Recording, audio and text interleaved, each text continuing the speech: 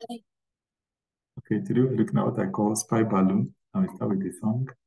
Jehovah is your Jehovah is your name, mighty warrior, great in battle.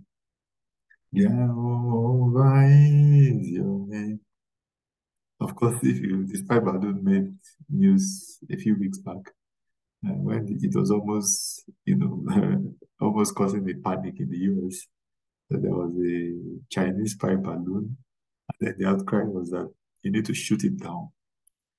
Of course, for me personally, I went to check out the CGTN news site, and the Chinese actually described it as a airship, and that it's just gathering meteorological information. But the US, it was almost like a panic, as if the US was not also spy, even if it's a spy balloon. Everybody basically spies, and it goes back all the way to scripture.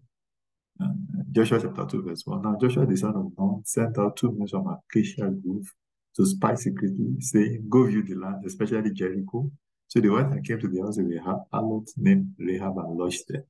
And it was told the king of Jericho, saying, behold, men have come out here tonight from the children of Israel to search out the country. So even though spying is kept as secret as possible, countries try to, hide their tracks. But usually these things you cannot, because once in a while, you are going to be outed. People will know that they're actually spies, and that's why a lot of the times, people's lives are actually in danger. Particularly if you're a spy in a foreign land, you can be arrested, and then you have exchange of spies. It